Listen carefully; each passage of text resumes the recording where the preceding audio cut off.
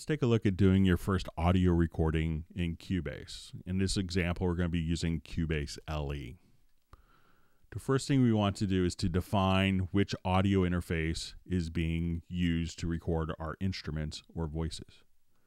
We could go to our device setup from the devices menu, go to the VST audio system on the left-hand side, and for our ASIO driver, we want to select your audio interface. I'm going to choose my Steinberg UR44.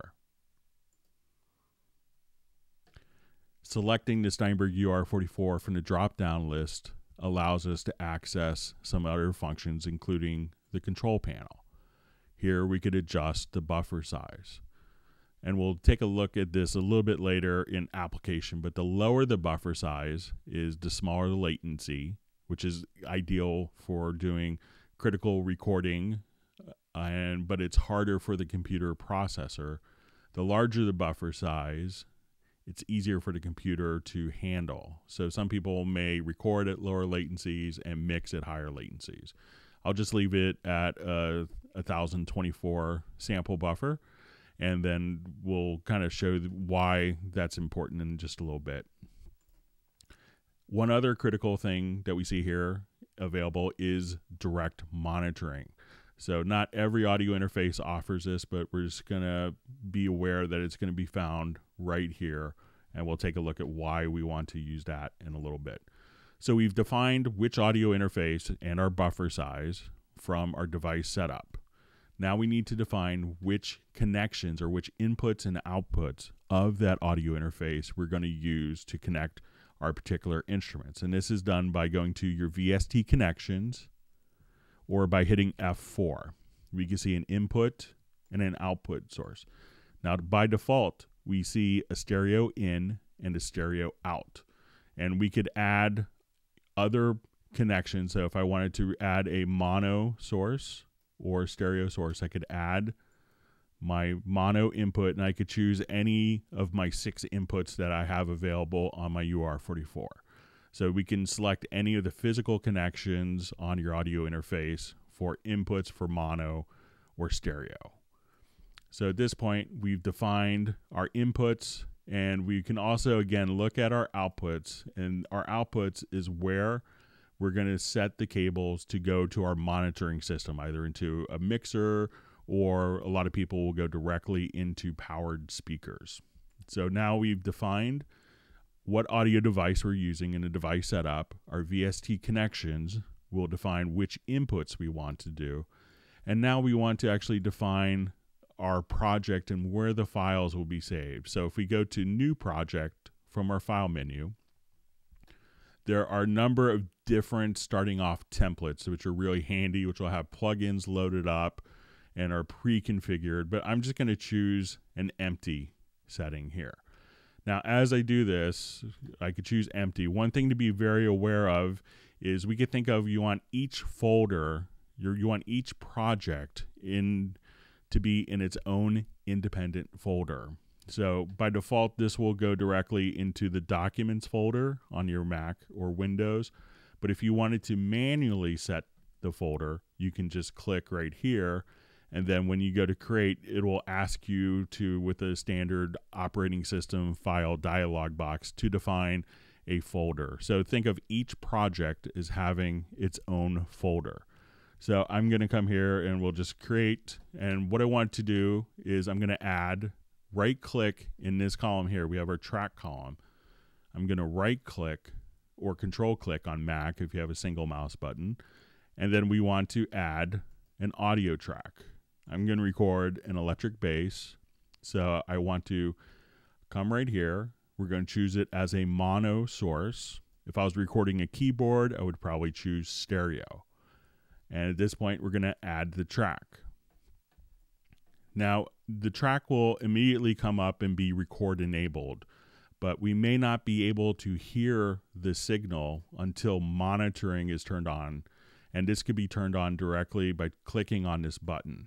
Now, there's a couple preferences that could be handy if you don't want to have to enable monitoring for every single track. One of them is by going into the preferences to VST, and I like to set my monitoring style to tape machine style. So we've done that. So we've now record enabled the track and we've monitored the track. But one thing that's very important is we see that by default, this track will be called Audio 01. We want to name the audio track here, and that way this name that we've defined is going to be applied to the audio file itself. Here we can see our inspector, and by default we'll see this view here. We can set our input directly from the inspector. I'm plugged into input 1, which is defined as the left channel of my first stereo input here. So even though it's a stereo input, I could still use one single input connection. So I'm going to set my left input here. And now when I play my bass,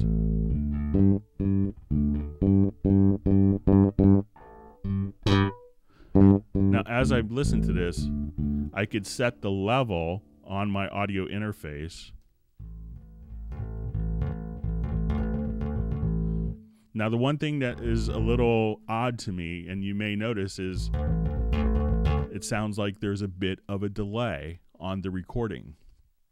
So again, we'll go back to our device setup, and then I want to turn on direct monitoring directly there and hit OK. So now when I play,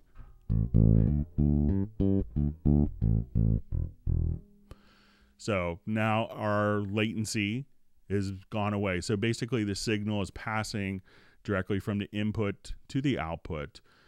So, and again, depending on how much of that delay is set by the buffer size that's been defined here. So if I wanted minimal input or output latency, I could set that. Or if your audio interface has direct monitoring features like the UR44, I would just enable the direct monitoring. Now to actually record a track, we see the transport bar here. So let's say I wanted to start to play. Now, if you wanted to have the metronome or the click on or off, you could hit the letter C on a computer keyboard, or just turn this icon on directly from the transport. Let's say I wanted to do my recording. I could come here and just hit the record enable button. Let's turn on my click track. I'll undo that. Let's rewind to the beginning.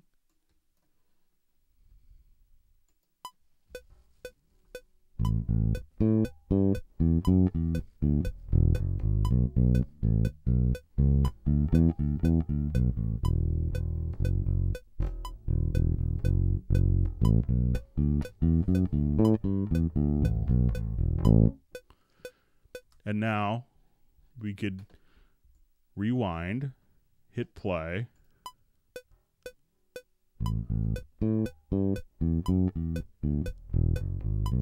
and we have our recording. And if I wanted to colorize the track, I could click directly here and choose the track color. So as you can see, following a couple of steps, it's very easy to do your very first recording. If you found this video useful, please feel free to like the video and subscribe to the YouTube channel.